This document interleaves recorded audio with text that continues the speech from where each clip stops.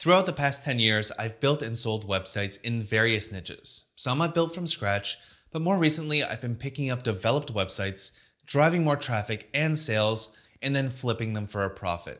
Now, when you find a good website, it can save you a ton of time and money, which in my opinion can beat building one from scratch. But how do you know if a website is worth its asking price? I mean, sellers want to make as much money as possible, and as a buyer, you want to get it at the lowest cost.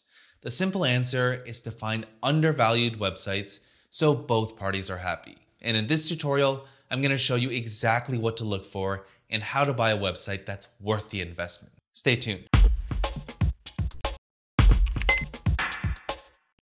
What's up, marketers? Samo here with Ahrefs, the SEO tool that helps you grow your search traffic, research your competitors, and dominate your niche. Now, I'm sure you've heard of sites like Flippa and GoDaddy Auctions, and these are just a couple of places where you can buy domains, developed websites, and businesses of all kinds. But the problem with buying these is that there are a lot of people inflating traffic and reported revenue. In fact, many of these people will go as far as buying fake clicks to manipulate their Google Analytics data. Now, the last thing I want you to do is get scammed or even feel like you got the short end of the stick. So today's tutorial is all about finding and buying undervalued websites so you can save time, money, and get a head start to more traffic on the cheap. But first, we need to discuss what undervalued means. And full disclosure, this is just the way that I do it, so watch the video and let me know if you agree or disagree with me in the comments. Let's get to it. First, let's talk about the commerciality of the niche. On sites like Flippa, you'll often find websites about jokes or downloading illegal content. To me, this automatically disqualifies sites simply because they're not easily monetizable or legal. So you generally want to look for websites that have commercial value.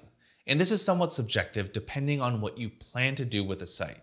So use your best judgment. Second is understanding a little bit about the value of a website.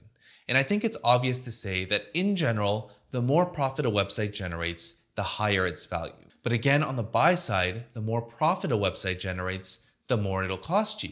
Now, even though a website doesn't generate any or much revenue, it doesn't mean it's worth nothing. So personally speaking, I like finding websites that have potential to drive a lot of traffic based on data and are not generating a ton of revenue.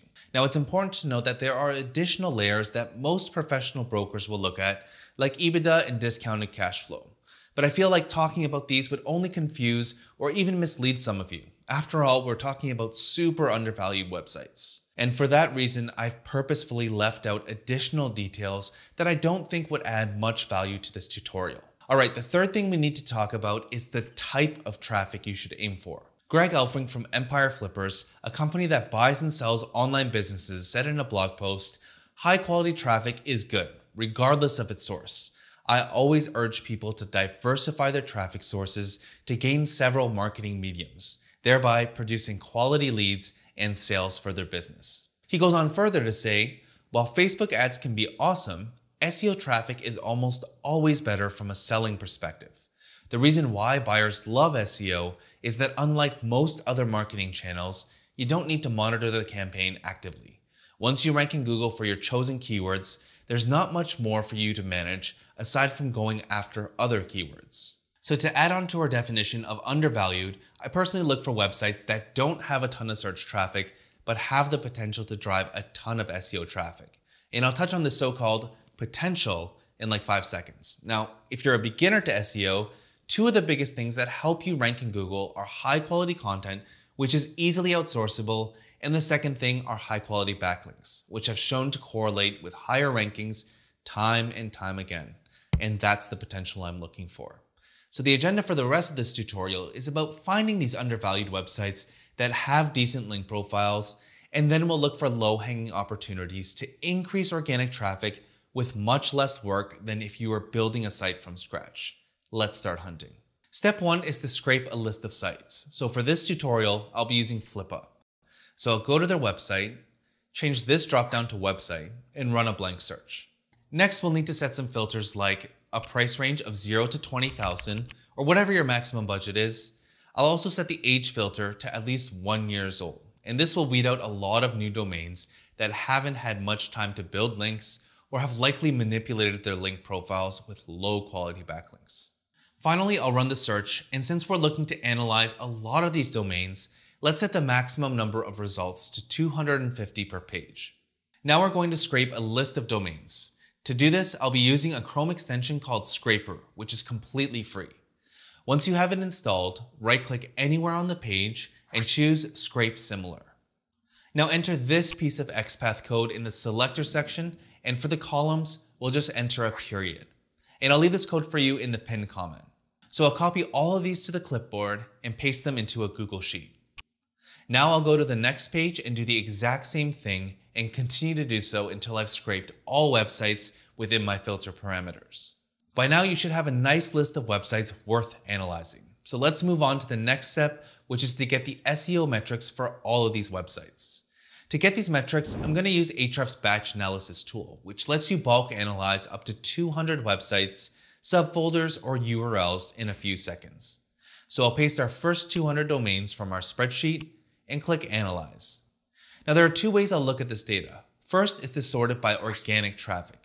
And this way, you're going to find websites that are already generating a good amount of search traffic. Now the caveat is that these sites may already be priced high, they might be in a different language where competition is lower, or they may be targeting super low competition topics in various niches like jokes. The other and often more reliable way is to sort by domain rating, which is an Ahrefs metric representing the overall strength of a website's backlink profile. Now at this point, you just want to skim through the domain names because this should give you a decent idea of what the website is about. So this one seems to be about WordPress themes, which might be interesting.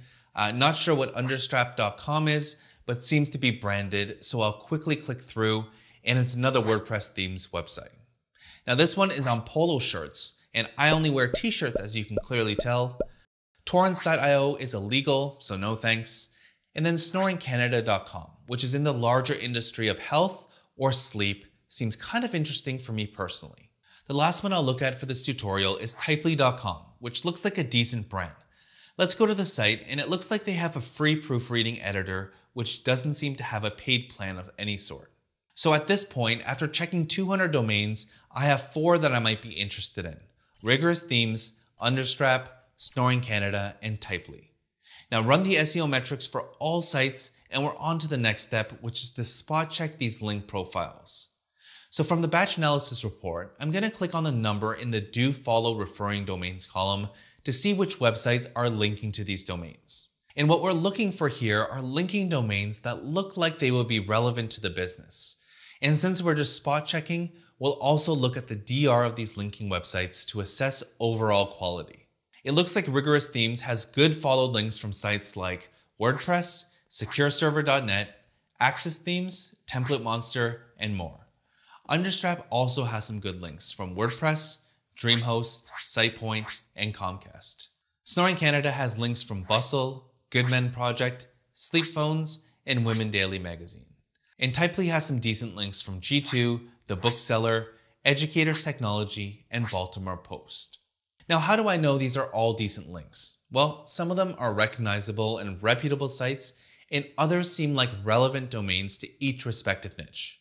Remember that this step is just about spot checking and not doing a deep dive, because we'll do that later. So all seems good. So let's move on to the next step, which is to analyze traffic trends and organic keyword rankings, since we're already in these reports. Just click on Overview in the left sidebar menu, then I'll click on the Organic Search tab to see the traffic trend for the website over time. Looking at Rigorous Themes, they've had some spiky traffic, so consistency hasn't exactly been on their side. And I tend to see this often with sites that haven't really optimized their website with SEO in mind. For example, not targeting keywords intentionally that are related to their site. So let's go to the Organic Keywords report, and you'll see that their rankings are lacking. And from initial glance, it doesn't look like they rank for any meaningful keywords. For example, Ryan Lackey Swimmer, which is from one of their theme demo pages, doesn't provide any value for them as a themes business. Now this to me isn't a horrible thing. It just seems like a sign of the website not using their link profile to its maximum potential, considering it has over 3,500 referring domains and a domain rating of 83, which is quite high. So I'll leave this on my list of sites to analyze further. As for understrap.com, they also have solid domain level metrics, and looking at the organic traffic graph, they've had slow but steady growth. And quickly looking at their organic keyword rankings, you'll see that they rank for relevant terms and have built a decent demand for their brand name, which is tough to do. Let's add them to our list of sites to analyze further. Next up is snoringcanada.com. They have decent domain level metrics, but look at their organic traffic chart. If we hover over the graph, you'll see their traffic got smashed in August 2018, which may have very well been from Google's Medic update. Personally, I'm not passionate about the topic of snoring so much that I would care to play with this kind of volatility, so I'll actually rule this website out and not bother looking further. Finally is typely.com. They've had some decent traffic growth over time. Looking at their organic keywords report, they rank high for competitive keywords like free online proofreading tool and several variants. Now that we've spot checked the main metrics for these domains, let's move on to the next step, which is to analyze the backlink profiles of the remaining websites. To see the backlink profile of the website, go to the backlinks menu in the sidebar. Next, set the link type to do follow to only see the value passing links for the website. Now the first thing that I notice is that the top backlinks are all from home pages. And if you look at the far right side, you'll see similar links, which are links with the same anchor text and surrounding text. This is usually a sign of site-wide links, and as Google states on their link schemes page, widely distributed links in the footers or templates of various sites may be classified as unnatural links. Clicking through to this domain, which has 4,900 similar links, you'll see that it's from a site-wide footer link that gives attribution to the creators of the WordPress theme. And since almost all of the links seem to come from site-wide links just like this, I would personally devalue the link profile a bit. And because I don't feel like gambling today, I think I'll remove this from reviewing further. Next up is understrap.com. And since they're a theme site too, it appears as though they have site-wide links from people using the theme. As you can see for this link, they're using the anchor text understrap.com. Let's go to the referring page and search for it. So I'll do a find for their domain name, understrap.com, but nothing appears. Long story short, it's because Understrap actually hides their link using CSS, which is a hard pass for me as this is bad practice. You can see that if I remove this bit of CSS code, display none, and you'll see the link at the bottom of the page. So with the somewhat shady link building practices that are going on here, I'll pass right away on this domain. Finally is typely.com's backlink profile. It doesn't seem like they've done a lot of link building, but have some relevant links in addition to scraper links, which is for the most part out of their control. But if you remember, they've had some growing traffic and are ranking for some hyper-relevant and competitive terms. Plus, by buying the site, you'd also get access to the code for their product. So this is about the only site I'd look at further. So from here, you should do a manual review of the backlink profile, try and spot unnatural links from places like PBNs, and make an educated decision from there. As a last measure, I'll go to the anchors report, which will show us all anchor texts and the distribution that are used on backlinks pointing at the website's pages. As you can see, the majority are using branded anchors or naked URLs, which is likely a sign of natural link growth as opposed to link manipulation. This is ideally what you'd want to see from a site. Alright, the next step is to analyze the website for low-hanging places for improvement. At this point, we want to see if there's a way we can improve the website's traffic without a significant amount of effort or resources. So the first thing I'm going to do is run a website audit using Ahrefs' site audit tool. This will automatically search for over 100 predefined technical SEO issues. So as that's running, let's see if we can identify areas for improvement. So I'm going to go back to Site Explorer, and this time I'll go to the Best by Links report, which will show us the pages that have the most backlinks. The first thing I notice is that they have links to both the HTTPS and HTTP version without a 301 redirect. In fact, they have the same issue here on the secure and unsecure www version. And if I click on these URLs, you'll see that indeed they do not redirect. And if I check the source code, they don't seem to have a canonical tag either. This isn't the end of the world for the site, but it's a super easy way to fix a technical SEO issue. Another thing you'll notice is that they don't really have any links to their blog.